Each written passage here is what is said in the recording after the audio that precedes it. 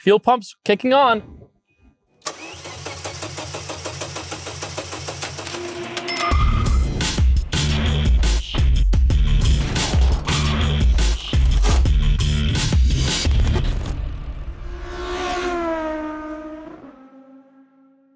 Okay, as you can see, judging by my jacket and the snow on the car, it's winter here in Connecticut. And also, Corey and I both have grown out our beards a bit. And so obviously some time's passed. Now, the engine's in the car. We filmed the engine going in the car, but I'm very sorry to say that it seems the footage has gotten lost. So we won't be able to show you us installing the engine in the car, but we'll show you as much as we can.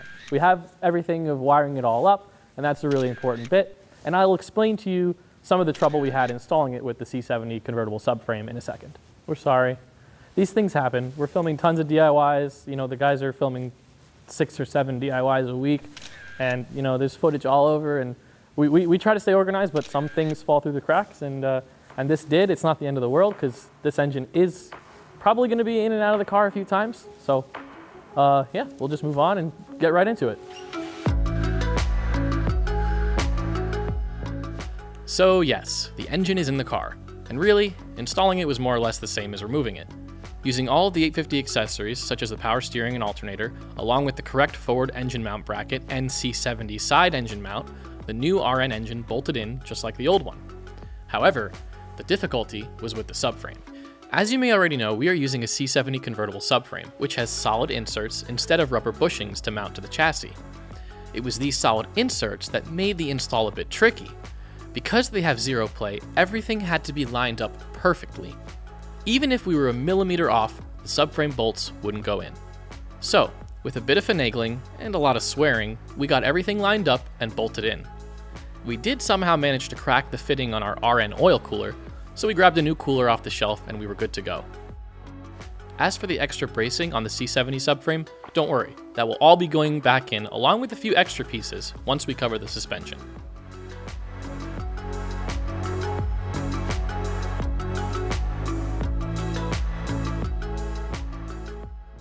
Really though, installing the engine wasn't the hard part. It was getting it running that was the real challenge.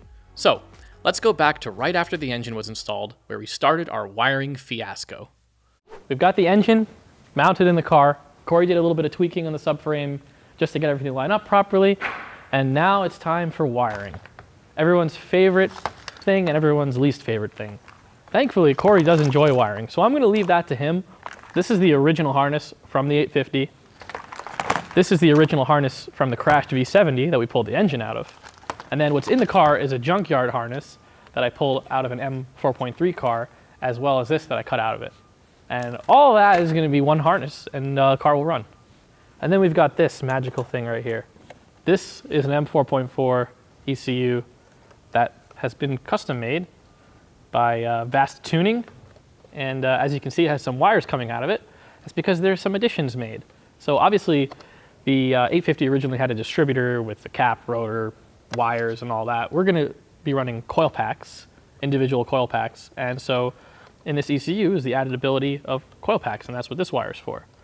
We also have variable valve timing, which is what the blue wire is going to be for. So we have control over the variable valve timing, which is also very cool.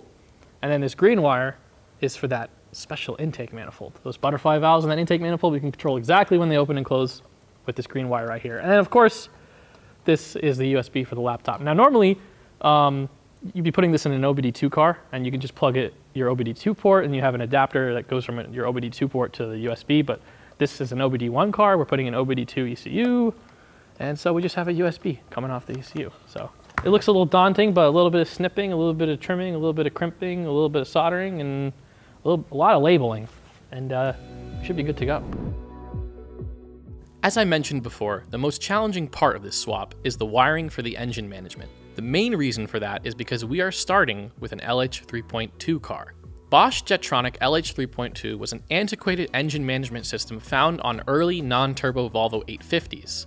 It used a completely separate ECU to control the ignition system and a separate ECU to control the fuel system. In order to be able to tune and get the most out of our built RN engine, we are converting it to the updated Motronic system, which uses one ECU to control both the ignition and fuel. Aaron from VASTTUNING sent us a modified M4.4 ECU that will allow us to retain both variable valve timing and the direct ignition coils on the RN engine. Normally, this ECU would be plug and play, but because we have an LH3.2 car, it wasn't going to be that simple. I have crimper, nice open barrel splices, strippers, some nice Delphi crimpers for those open barrel splicers. Another type of stripper, a butane soldering iron, so I can do the heat shrink. So instead of soldering, I like to use open barrel butt splices because when you're soldering, it adds a lot of heat to the wire, which can in turn make them brittle and melt some of the insulation a little bit. So now I'm going to start going through this harness, crimping it all together, and put it in the car. The first step to converting to Motronic is replacing the entire main engine harness with one from a Motronic car. We used an M4.3 harness from an automatic 1997 Volvo 850 that I pulled from the junkyard. While there were some extra wires and plugs on the automatic harness, now the main A-side ECU connector will plug into the A-side of our new ECU. So a little progress update here. I have the coil pack harness stripped off with the V70 harness and everything bunched together here. So I just have to hook up power and ground on the vehicle side so I can start probing and figuring out all the other wires. The more difficult part is getting the B-side, or body harness side of the car, to connect to the M4.4 ECU. Since the body harness originally split into two plugs for the old LH3.2 ECUs, we need to modify that into a single plug that will connect to our new ECU. After studying the wiring diagrams, we determined which wires we needed to merge into the correct pins on a single M4.4 plug to make it all work. After staring at more wiring diagrams, next was to isolate and remove the coil pack and VVT wires from the original V70 RN harness and integrate that into our M4.3 harness in the car. This will allow us to plug in our coil packs and variable valve timing. After what felt like hours of wiring hell, finally it was time to plug it all in, turn the key, and see what happens. What's going on? Nothing. Absolutely nothing. Don't know. I think it might have to do with the relay there not being plugged in. You basically get nothing. Does the horn work? Horn works. Oh, Corey, wait a minute. There's a ground that's not hooked up on the main harness.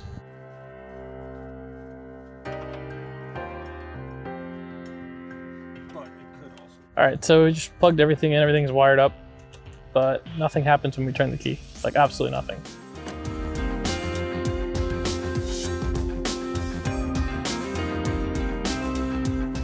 All right, Jacob, try to start it.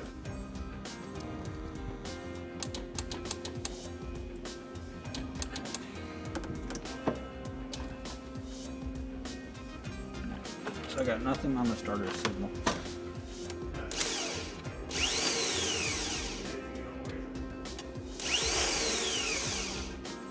It was just spinning, it wasn't jumping out.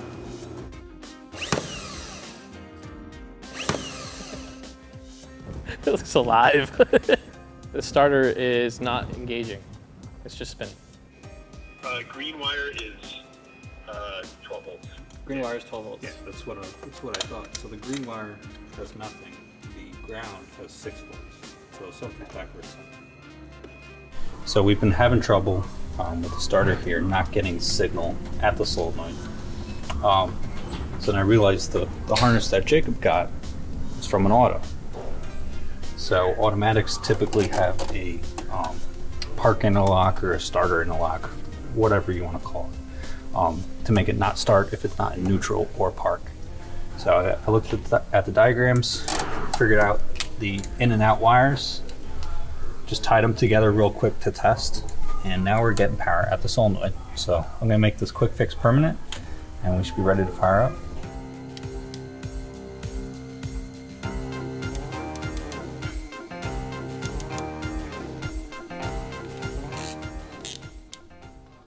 It's just, my heart is beating fast. Like I want it to start, but at the same time, I almost don't want it to start. Like, it's just like, you know what I mean? It's like scary, you know? You really, all right, here goes. Fuel pumps kicking on.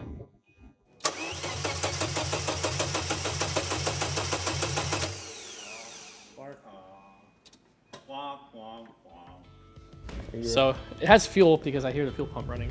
We know it has compression in here, so spark. Or there's just no power at the computer. All right, we got spark. Holy shit, we've got spark? All right, so I was just on the phone with Aaron from VASTTUNING. He was super helpful, just kind of troubleshooting, walking through on the phone. We had a little bit of confusion because there's so many different wire harnesses and so many different variations of wiring harnesses from different years, all of these different diagrams, and we were looking at different diagrams, and this is a big mess. So this is a 1997 850 naturally aspirated automatic engine harness in a 1995 850 body harness with a M4.4 ECU. There's a lot of things. So we found that this harness has different style knock sensor connector. So the old harness had 2 knock sensors and the 2 connectors plugged into each knock sensor. This harness used 2 knock sensors that had a wire harness coming off of them that plugged into a single connector, which is what this connector is right here. And we were like, how could this reach knock sensors, and it's a 3-pin rather than a 2-pin? But because we need the knock sensors that have the harness that plug into here. Now, the connectors that look like knock sensors, which weren't knock sensors, plugged into the knock sensors under here. And the relay, which we found bundled up with the old 850 engine harness, this is the main EFI relay.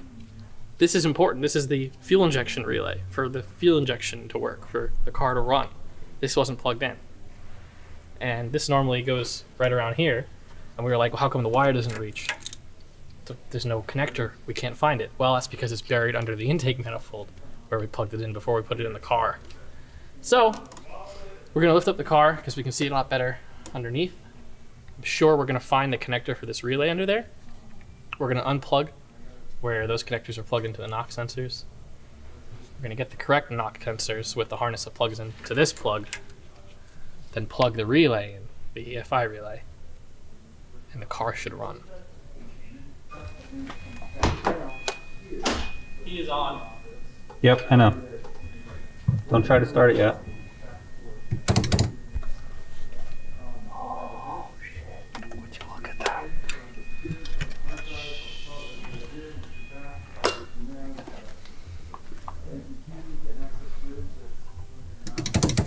All right, give it a good roll. Hang on.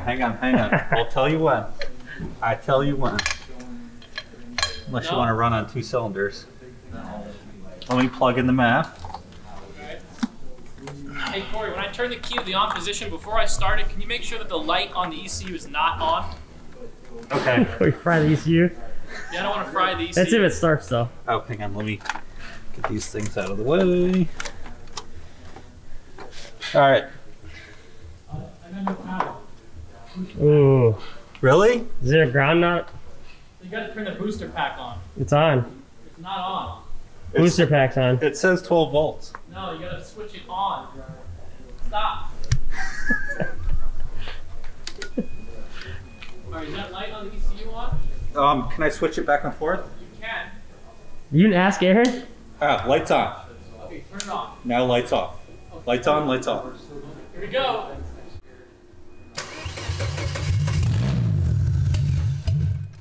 Oh! It runs! That was close, dude. I don't know if I call that a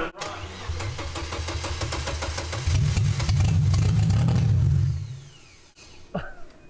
Swap a V8 in there? Holy shit. Yeah. That's pretty close, dude. Try to keep it running. Alright.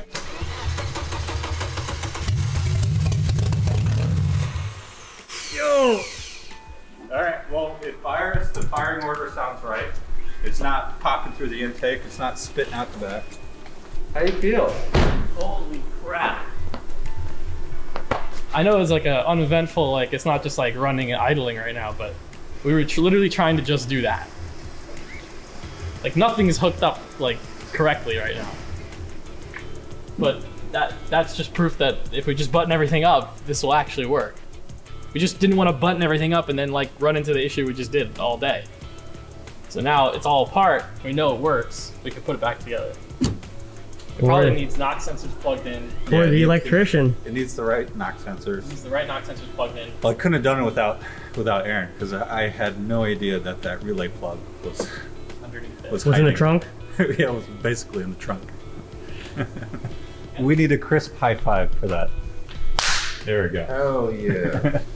Thank you for staying late, Corey, and I'm sure it was rewarding to hear that. All right, our goal today was to get the car running, and finally we did. We were chasing a bunch of wiring issues, which is to be expected with a swap like this, and we got the car running. So next step is to button everything up, finish doing the suspension, brakes, get this thing on the dyno and get it tuned, and we'll go take this thing for a ride. So stay tuned for that. Like, comment, subscribe, and we'll see you in the next one.